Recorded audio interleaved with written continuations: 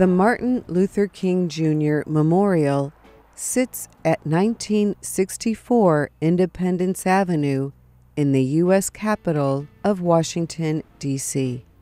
The number 1964 honors the year the Civil Rights Act became law.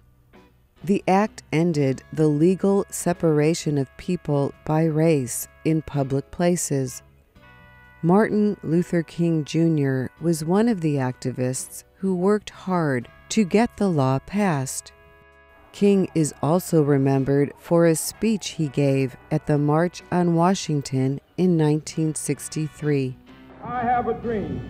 There, he spoke to hundreds of thousands of people gathered to support equal rights for African Americans. Words from that speech became the design of the King Memorial. Out of the mountain of despair, a stone of hope.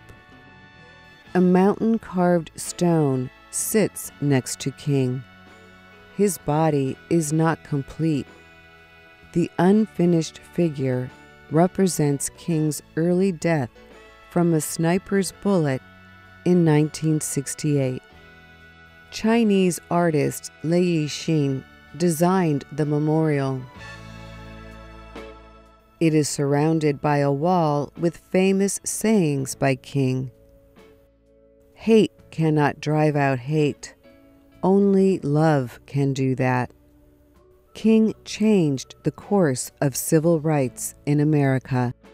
His dreams continue today in Americans and people all over the world.